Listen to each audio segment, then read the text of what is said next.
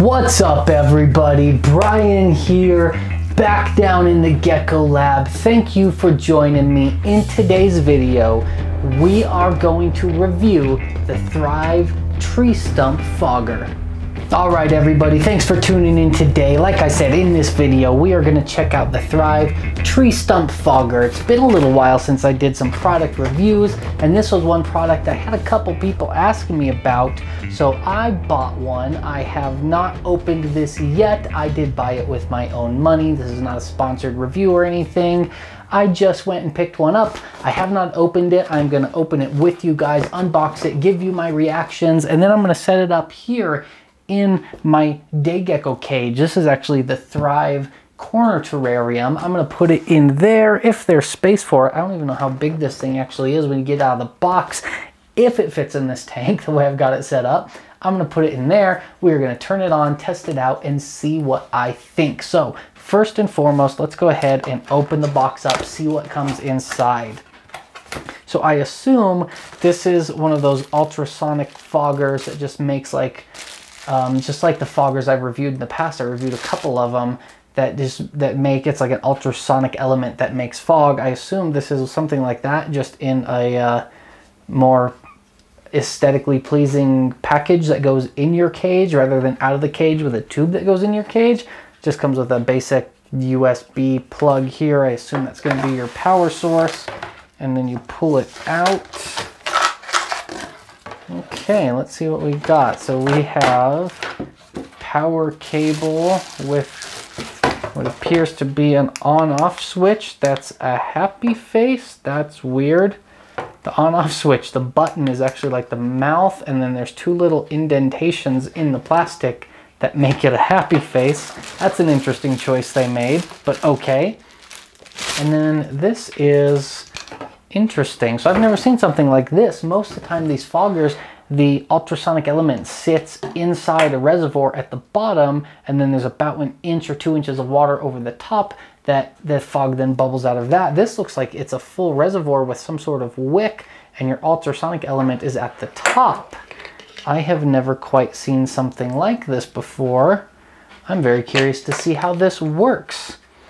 But that is the basic fogging element, and then it looks like you just have a decorative tree stump that fits right over the top of this, and it sits just like that. So you have a decorative fogger in your cage. Very interesting. There is a little notch here in the bottom, so your cord can come out, and then you would run this up and out of your cage, plug it in outside. Cool. I am going to grab some water. We'll fill this up, and we'll test it out sitting right here first, and then we'll get it in the cage and see how it works. Alright, so I'm going to give you my impressions here before we turn it on. My first impression is just that the reservoir is pretty small. I know from using the other foggers, even my bigger one with a 2-liter reservoir doesn't last all that long, but you can't really fit a bigger reservoir underneath a decorative piece that would be a reasonable size to fit in just about any cage. So I understand why they did it. I do think that's going to be a downside though on how long this can last before you have to refill it. Also, it's a bit of a pain to refill this inside your cage because you have to disassemble this entire thing before you can, you have to take this off, unscrew it, and then disassemble it to refill your reservoir. So every time you need to refill this, oh look at that, it's already working. Do I have it turned on? I don't know how it works yet. But you'd have to take it completely out of your cage and fully apart before you need to before you can refill it, which I think is kind of a downside, but it does seem to work fairly well actually. Check this out. You just screw that on. Apparently I have it turned on, which is something interesting I'm going to go over with you guys in a second. But then this just slides right down over the top, and you do have a fairly interesting looking fogger. It is a better looking system than the other ones I've used. I do like that it sits inside the cage and it gives you a decorative piece in the cage. This is a nice hard resin, so it's going to be easy to clean, and it's not going to be very conducive to bacterial growth, so that's kind of nice. The other thing to note is the ultrasonic element that makes this fog is actually really small. and it's protected by quite a bit of plastic here on the top, which is a good thing because those elements can actually cause pain if you touch them while they're running. And this one is so small and it's kind of recessed in there about a 1/4 inch that even if your gecko walked right across the top of this, its foot's not going to go down inside there and hurt itself on that element. And that was something that I was curious how they got around that problem. I thought that might be an issue with this being a fogger that actually went in the cage with the animals. But overall, I do kind of like this. I think it looks good. It clearly operates well. One thing I do want to show you, I don't know if I can get this up here high enough. So check this out. Like I said, it's a little happy face. And then when you hit the power button, the mouth lights up green, except for when it's lit up green, that's off. And when you click it again and it's flashing green, between green and blue, that's on. That doesn't make much sense to me. I think common sense dictates that if you clicked it once, it would be lit up green and that would be on. And if you clicked it again, the light would simply turn off and that would be off. But that's not how they chose to do it. Who knows why? I'm not going to question the powers that be at Thrive. That's the choice they made. But interesting little system. I do like how it looks. I think it works fairly well. I like that they built in kind of a safety feature so your animals don't get hurt. Let's go ahead and see if I can fit this right here into this cage, and we'll turn it on and see how it looks in the cage. All right, guys, so some good news and some bad news. I did try and get it in my cage here. I wasn't trying to film me doing that because, well, I got a bunch of little day geckos in this cage and it's hard enough to open it without them escaping, without trying to film at the same time. The bad news is this is too big. If you guys remember when I built this cage, it's got these cool bridges that go from one wall to the other, these natural grapevine bridges, but they take up so much of the space that I don't have a spot in there big enough for this to fit. So I then took it out to my bigger day gecko cage for my giant day geckos, and that's an 18 by 18, 24-inch Thrive cage. I also did a video on that build if you remember, and in that one I've got plenty of space for it, but I ran into an issue. Because this basically just sits on here and this whole thing just sits on the ground, well, these need to be pretty flush and level for the top to line up with the hole here in the log.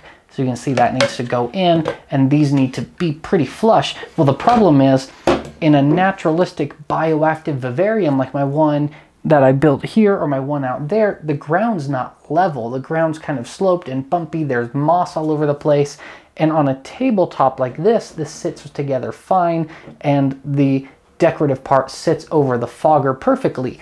On an uneven, unlevel ground with moss and spongy stuff on the bottom, it doesn't really work. This sits kind of wonky and crooked this way, and then this tries to go on, and they just don't line up right. And without a hard surface to sit on, they don't sit well together, and it doesn't really work. Now, you could probably make it work if you squished it down or leveled a spot out, but I didn't think of that before I tried to go put it in a cage, and that's something I wanted to point out, because I think this is most useful in a bioactive vivarium like this guy or that one out there, something where you can turn it on for 15 minutes a couple times a day. It's going to fill the whole thing with fog, give you a nice like humid morning, humid evening. All that fog settles down and soaks into your moss carpeting. That's what these are really great for. And the way this one's built, it just doesn't sit on uneven moss, like an uneven mossy ground, very well. So that's something I wanted to point out to make aware to you guys. Unfortunately, it just didn't work out for me putting it in one of my cages. I'm gonna have to redo some of the flooring to get this in one of my cages. I'm not sure which one it's gonna go in yet, but I'm definitely gonna have to redo something. I've got a couple cages that I'm currently working on building out, so I'm thinking maybe when I build those, I purposely build the way I put the plants and the level the ground. I'm gonna build the spot for this to sit. That way it fits a lot better. Unlike the cages that I already have built that I tried to put it into, it didn't really work. So overall, I do think this is still a very useful product. I actually like it a lot. The pros are it looks good, it's a good material, it seems to run well.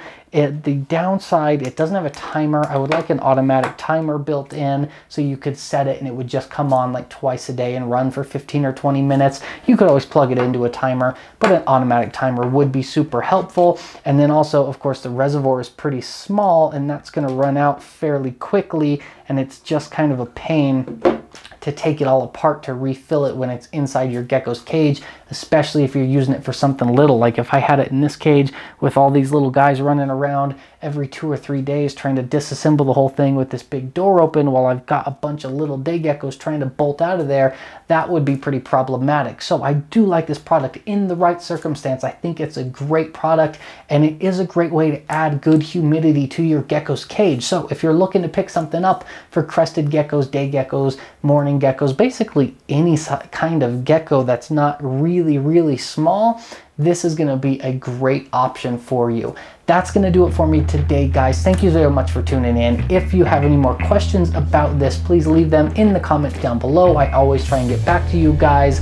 As always, I am Brian with Altitude Exotics. That's altitudeexotics.com/AEGeckos on Facebook and Instagram. Thank you guys so much. I appreciate it. Be safe, be kind to each other, and I will see you soon.